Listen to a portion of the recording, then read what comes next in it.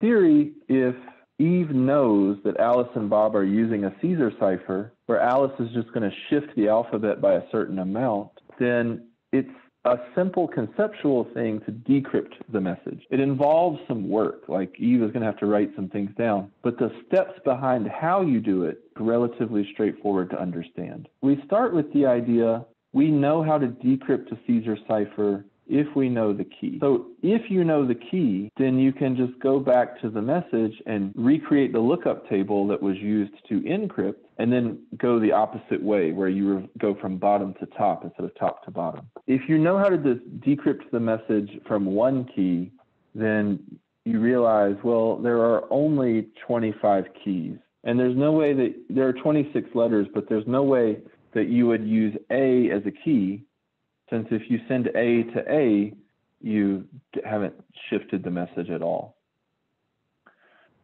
So when Bob gets the message, it takes him some amount of time.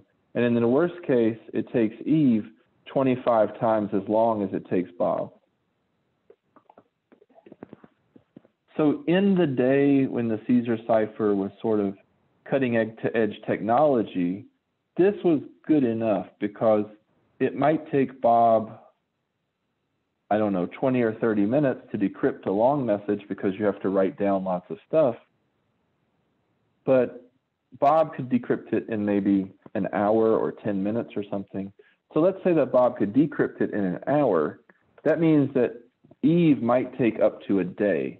And that's a pretty significant difference. That's definitely enough difference that Eve can't use the information much faster than Bob can. But on the other hand, nowadays, if Bob writes a computer program, he can probably do this, I mean, very, very fast, maybe 0.001 seconds. After he's written the program can do it incredibly quickly. And so then Eve's program will take longer, but it will only take 25 times longer, because essentially what Eve is doing is just running Bob's program 25 different times for 25 different possible keys. And so if our friend gets the information in a millisecond and we get our enemy gets the information in 25 milliseconds, that's not really any difference at all. So nowadays, the Caesar cipher is definitely not used to protect any important information. And this concept of thinking about how long it could take Bob versus how long it could take Eve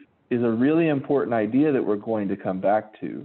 The big thing we hope for is that it takes Eve much longer than it takes Bob. And when Alice and Bob do this together, Eve, though, does not want to take 25 times as long. Eve is hoping for shortcuts so that it doesn't take the full 25 times as long. Now, the thing about shortcuts is sometimes they work and sometimes they don't. Sometimes they do produce a faster result. But there are other times and other situations where they actually take longer. So the way that this method works is you choose a word in the ciphertext, and then for each letter in the word, write the letter immediately after it in the alphabet. So here I am trying to decrypt the ciphertext NLA-TVULF. And what I'm going to do is I'm going to take the NLA, and for each letter in NLA, I'm going to go forward one letter. And I go forward and I get OMB. And now I'm going to ask myself, do I think that this is likely to appear in the plain text?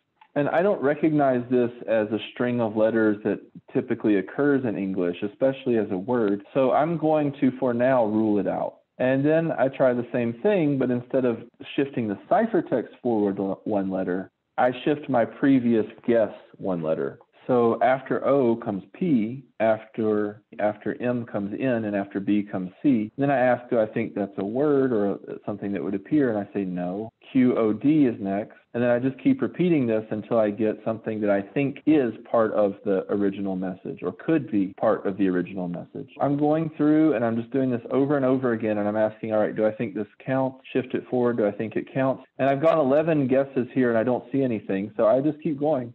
Sometimes you do have to do a lot of tedious work, especially with pencil and paper cryptography. Keep going, keep going, keep going, keep going. Finally, with my 15th guess, I get cap. So I've shifted these letters forward quite a bit. And now what I'm going to do is I'm going to take this guess and I'm going to build a lookup table and I'm going to see if it works. So I've built my lookup table, and what I believe, the hypothesis that I'm using for this lookup table is that NLA would decrypt to CAP. So what I'm actually thinking is that CAP in the original got transformed to NLP. Or NLA, sorry. What I think is that the P in the original message worked with the A, the C in the original message became N in the ciphertext, and the A in the original message became L in the ciphertext. So I have this hypothesis.